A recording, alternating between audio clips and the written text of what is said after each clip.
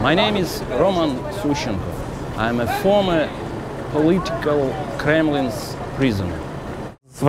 I was held in Russian jail for more than 3 years. I was detained more than 5 years in the Russian jail, 3 years and 11 days in the Russian jail. I spent 3 Christmases in the Russian jail. The time in jail I would describe in one word: disgust.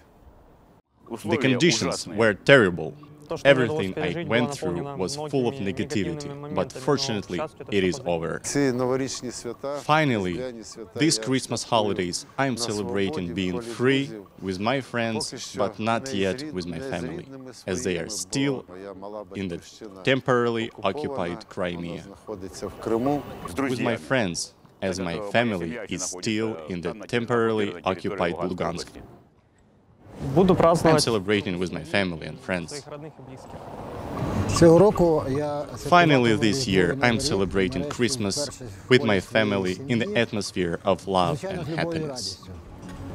Dear real friends of Ukraine, I appeal to you to continue to pressure Russian authorities to release Ukrainian citizens. Look at me.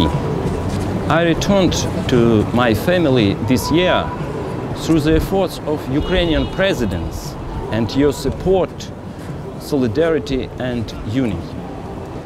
I believe in you, in your goodwill and your commitment to democratic values and human rights.